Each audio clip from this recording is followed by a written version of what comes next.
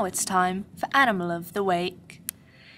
This week's animal is the reindeer.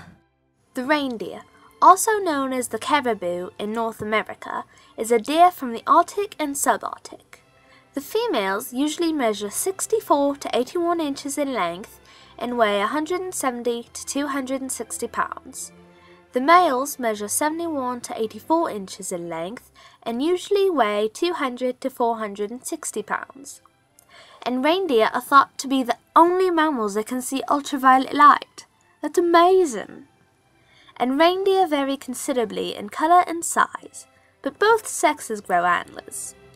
But according to the Alaska Department of Fish and Game, while both male and female reindeer grow antlers in the summer, each year male reindeers drop their antlers at the beginning of winter, usually late November to mid-December. Female reindeer retain their antlers till after they've given birth in the spring, which means little old Dasher, Dancer, Prancer, Vixen, Comet, Cupid, Donner, Blitzen, and little old Rudolph are all female. Bet you didn't know that. This has been Animal of the Week.